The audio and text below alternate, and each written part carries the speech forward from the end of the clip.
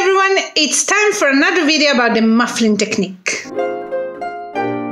In the first video, I gave you some example of exercise that you could use to develop this super useful technique that every harpist should incorporate in their playing because it is life-changing. It is musical life-changing. It's so much better. All the harmonies are clean and we really want that, to have clarity in the sound for the ear. Anyway, today we'll give you practical example where I can use it and how. First of all, I want to tell you this thing that you probably know, but if you don't, it's better if you do. So, if you play up here in the harp, and if you muffle here, the harp still goes. If you play up here, and you muffle down there, then the harp stops. Why? Because they are the bass strings which ring overall, and these bass strings is the one that you have to stop with the muffling technique. Well, the first example I want to give you, it's a very typical cheesy harp piece, so melody and arpeggio. I'm making this up, but still it's something like that.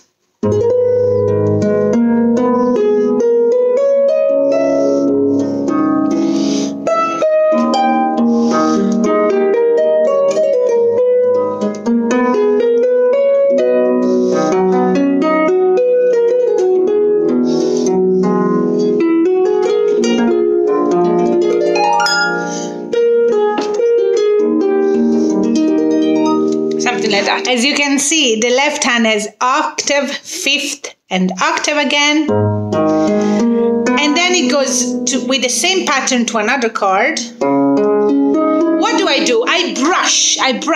If I have, for example, a C chord, and then I have to go on the F, which is here, what do? I brush this C, and then I land on the F. And then I land on the B, for example,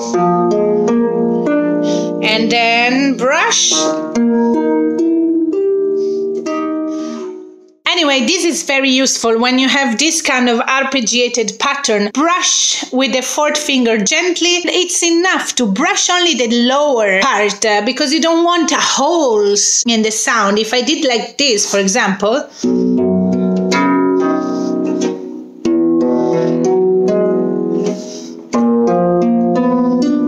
you see, it's too much a break. You don't want that. Just the lower note is enough. And that will solve your soup problem, which is gonna be created after 3 or 4 bars or even less if you don't stop anything. Stop the bass, brush it. The second example I want to tell you is the Feuille de Temps by Hasselmann. If you look at the left hand, I'm not gonna dump anything, even if here it's another chord, just because the bass is the same. I'm interested in the bass. So for the first 5-6 bars, I'm not gonna do anything. I liked. And now here with the B, boom, open hand, so I can stop the G. And then this is a bit hard. When you have a B and then a C, you have to practice this. So practice with the open hand, brush from below, and land on the C. It takes a bit of practice not to have the hole and not to have the buzz, but you can get there. So it would be like this.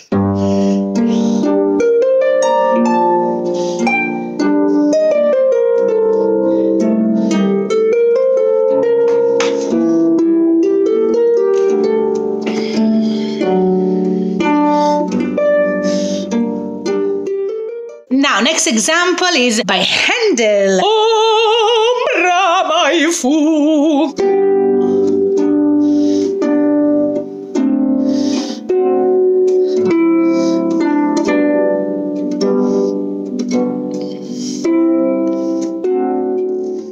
What do we have here? We have repeated chords. Yeah, and we have the bass in a sequence, so G,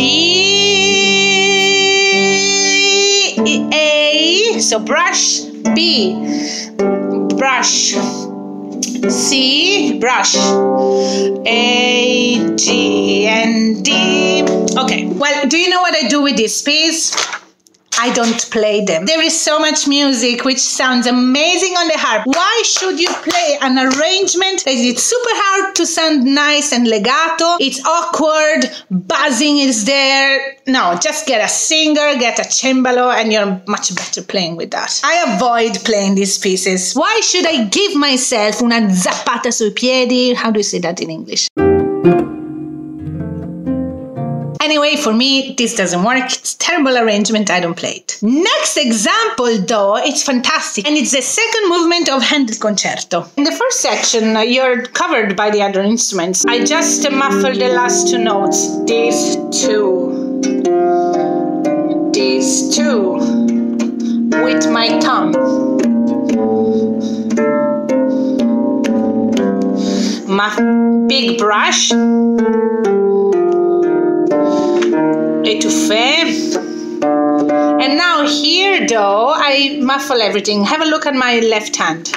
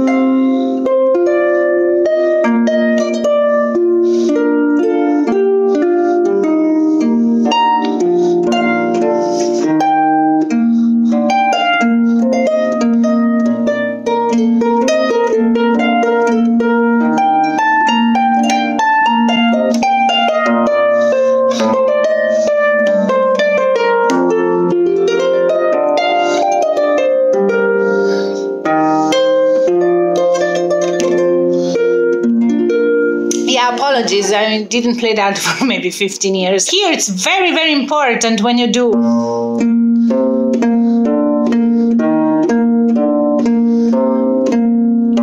Always to muffle, because if you don't muffle, it just sounds terrible.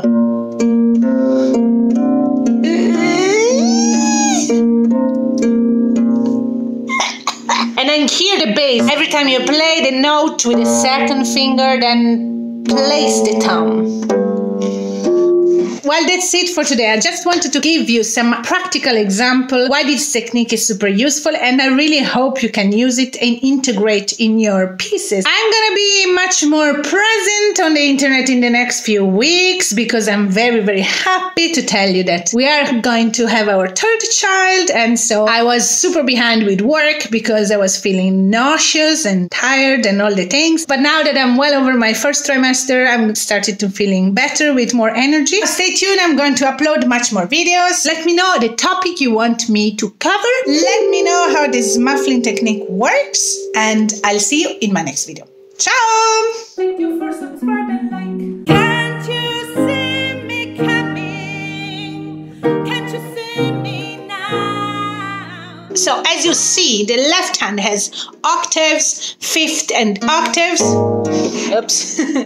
Octaves, fifth and octave.